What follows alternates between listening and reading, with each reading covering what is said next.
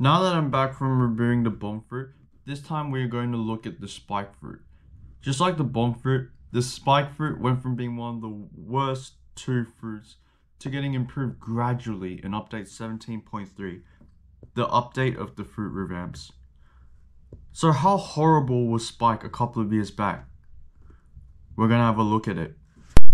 Spike fruit a couple of years back was the second cheapest fruit of all time. The cheapest being, the bomb fruit.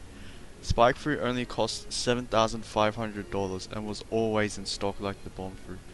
Before update 17.3, Spike only had two moves available.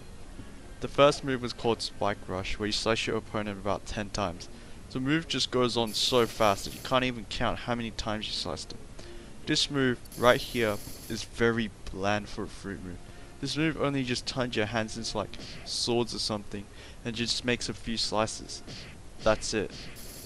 The move has a dreadfully long 9.5 second cooldown. Now you know why Spike was one of the worst fruits of all time.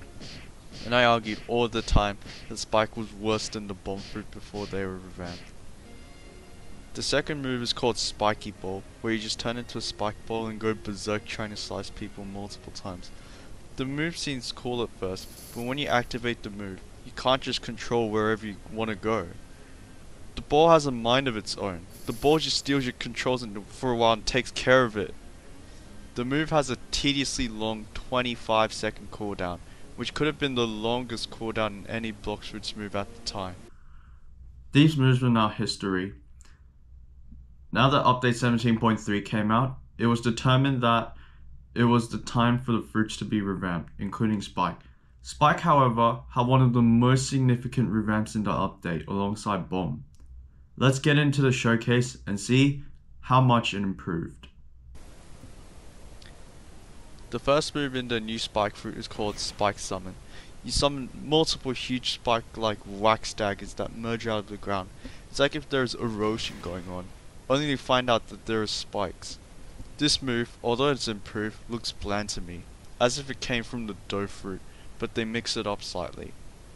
For maximum mastery in damage, it takes 3,200 damage and 3,900 damage on health, and it has a cooldown of 6.5 seconds. Next move is called Whirlwind. You need 25 mastery for this move. You rotate your arms as if you're a helicopter rotor and start slashing enemies around you. That looks cool, but it looks like it came straight out of the Spin fruit. See how both of these are similar? It's like Spin's helicopter flight, but only adding damage and removing the flight. Couldn't the developers come up with something else other than that? It's a rip-off. Not to mention it is short range, so chances of mobs hitting you is likely. The move deals 3,300 damage when clicked on and 4,600 damage when held. The move also has an 11 second cooldown. Third move is called Spiky Ball. You need 50 mastery for this move. You turn into a giant white Sonic the Hedgehog and dash straight towards an enemy, shredding them as you go along as White Sonic the Hedgehog. It is an improved version of the old version of the same move name. It's a relief that Spiky Ball rolls straight and not just going anywhere as if it's an idiot.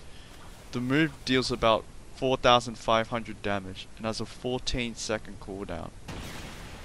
Last move is called Spike Barrage. You need 75 mastery to use this move. You create multiple giant spikes in a row and stab or impale enemies that you are fighting. It's pretty anticlimactic for Fruit's last move. All it does is send spikes in one direction. Could these freaking moves get any more bland? The longer you hold them, the taller the spikes get. The move takes a bit over 3,400 damage when clicked on, nearly 4,500 damage when held. The move has a cooldown of 12 seconds, which is weird.